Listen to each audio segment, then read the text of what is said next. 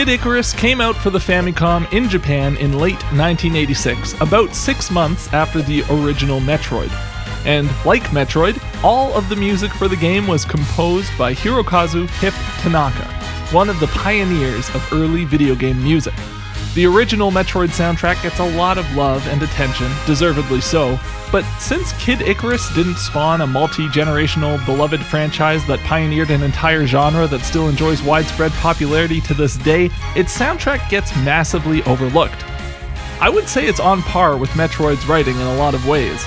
It's less atmospheric and gloomy, but more bold and adventurous, capturing the more typical style of that era's video game music that Tanaka was intentionally avoiding with his Metroid score. But rather than being straightforwardly exciting like so many game soundtracks of its day, Kid Icarus's themes weave more sentimental moments in with the heroism, elevating the soundtrack into something a little deeper than your classic fantasy music. Let's break down some of the themes from Kid Icarus and figure out exactly what makes this soundtrack take flight.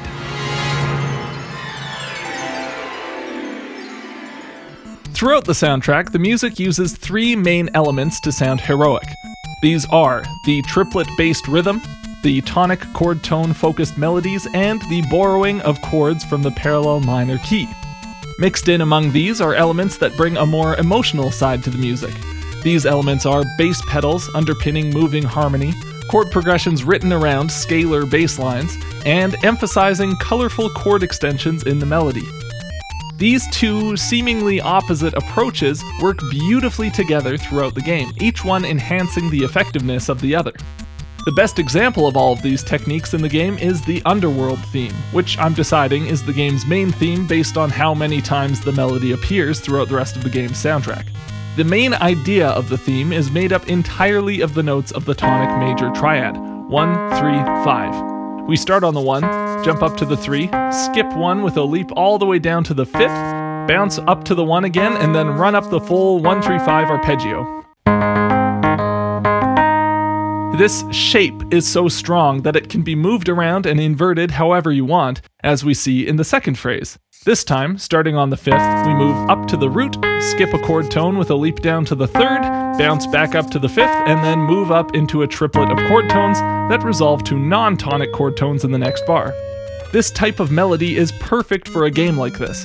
Emphasizing the tonic so hard and using all tonic chord tones is strong, optimistic, bold, everything you want a hero to be.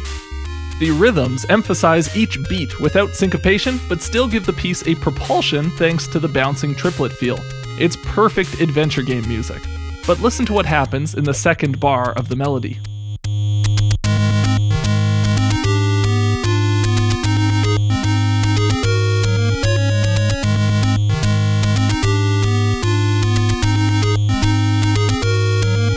This move to a G over A flat chord completely changes the tone of the composition. Really, it's an A flat diminished 7 chord, a chord built off of the tonic A flat note but with the flat 3rd, flat 5th, and double flat 7th, which is really the major 6th. On the downbeat of the bar, we land on the major 7th of the chord and then resolve to the 6th 2 beats later. This major 7th is a tension that resolves down to a chord tone, but for those first 2 beats of the bar, we're getting a G major triad over top of an A flat bass note, which is an absolutely stunning sound. As I described before, the melody is written to project strength, making it perfect for adventure game music. By contrast, using the diminished tonic chord and resolving it to the tonic major chord the way we see right after is a move usually reserved for old Disney princess music or sentimental jazz standards. Same with this major 7th to 6th resolution in the melody in bar 2. This kind of thing belongs in a love song more than the theme for the Underworld. Seeing these kinds of techniques injected right into the middle of a rollicking adventure theme seems bizarre, but not only does it work, it actually elevates the composition past your typical hero music. We see the same dichotomy used in the following bars, where the driving triplets cut out and we get this bouncy scale figure leading up from the root to the 5th. It's very reminiscent of Dragon Quest's theme, isn't it? Except that this last 5th that we walked up to is slightly undercut by the harmony.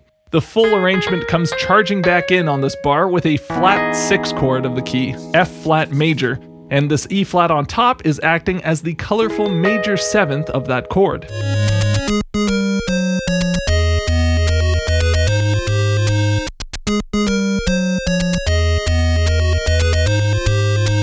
This fake out is so funny to me. It seems like Tanaka was deliberately saying, "Oh, Dragon Quest? Yeah, I could do that, but I'm not gonna." Again, the bouncy triplet rhythms and simple major scale melody feed into Kid Icarus's valiant half, but using the colorful major 7th as the melody note over this flat 6 chord change brings in the sentimental half too. The final section of the Underworld theme showcases an important technique that appears a lot in the soundtrack, where the bass line walks straight down a scale, inverting several chords in the progression above it in the process. We start on a G-flat 6 chord, a borrowed flat 7 from the parallel key of A-flat minor, which is an adventure music staple.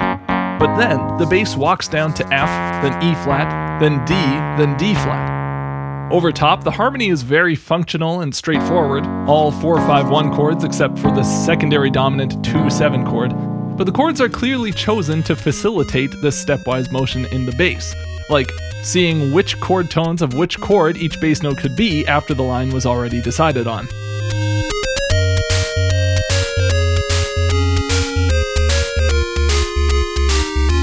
This last 4-5-1 cadence sets up another bass scale progression, as the A-flat bass note moves down to G-flat, then F, then E-flat, then D-flat, and then continues on to C, and then B-flat, before reversing course and walking up to set up the 5th, E-flat, to take us back home.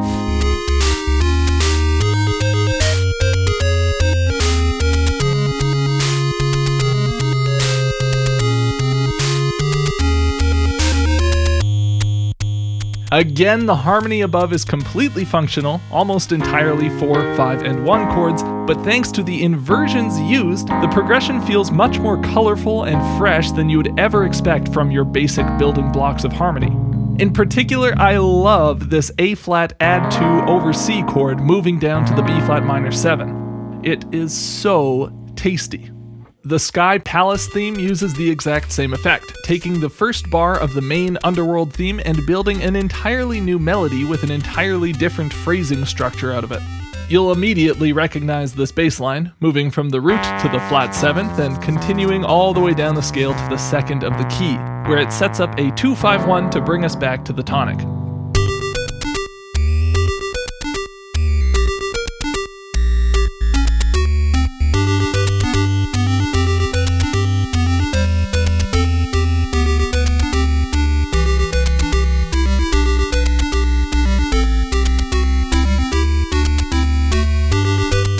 Again, this descending bass line is harmonized almost entirely by 1 and 4 chords, but moving down a scale creates a lot of momentum, and the harmony is able to ride the bass line's energy and create a progression with more depth and color than what you'd typically expect from these basic chord choices.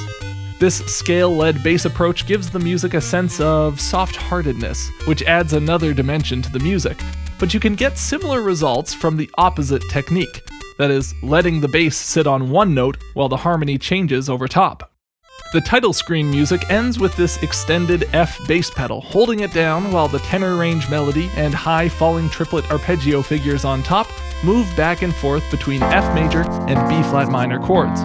The section ends with a 1 to flat 7 to 4 to 1 cadence, F to E flat to B flat to F, all once again playing out over this F bass pedal.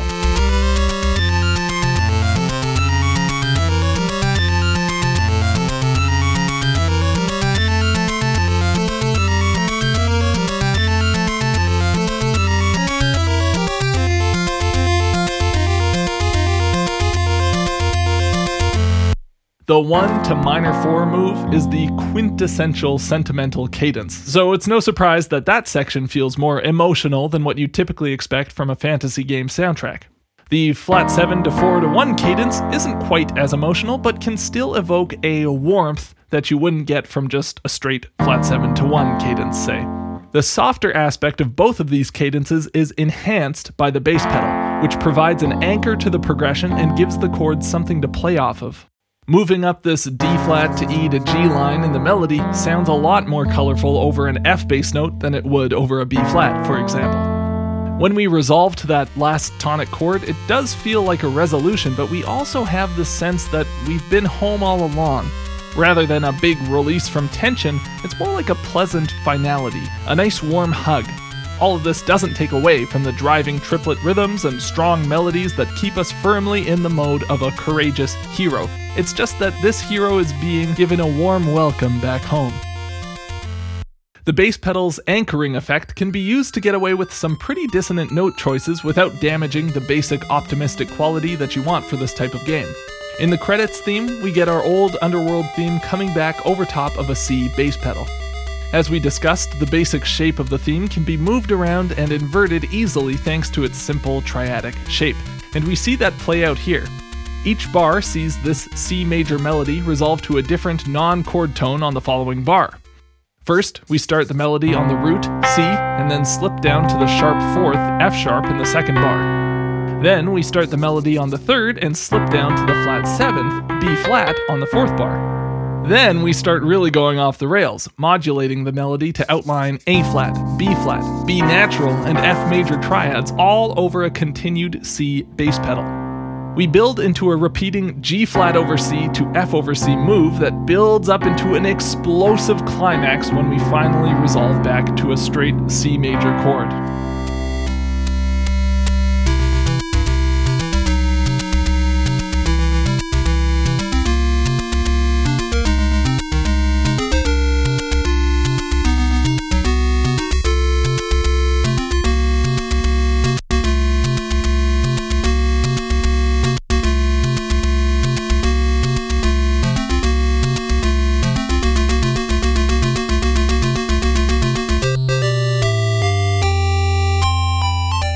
We can't deny the propulsion of the rhythm and shape of the melody giving a distinctly courageous feeling, but these chords are not in your typical adventure game music vocabulary. B over C, G flat over C, C diminished moving to C major. The tension we build ends up exploding into the more straightforwardly heroic section that follows, another Dragon Quest-esque melody, which feels earned after the strange, wandering path we took to get there. This combination of techniques and colors throughout the soundtrack adds up to something really special. It's like when a movie has an exciting, action-packed adventure but also nails a thoughtful, emotional arc for the characters. When they work together, the emotional resonance and the action both make each other feel more impactful. This same synergy happens all over the Kid Icarus soundtrack, the sentimental and the bold managing to coexist while amplifying each other in a perfect yin and yang blend. This is an adventure with heart. You can get my transcription of the entire game's soundtrack on my Patreon, and if you become a supporter for any amount, even $1, you can check out the bonus bit I made to go along with this video where I go over some of the creepy themes from the game. Thank you so much for watching, and I'll see you all in the next one.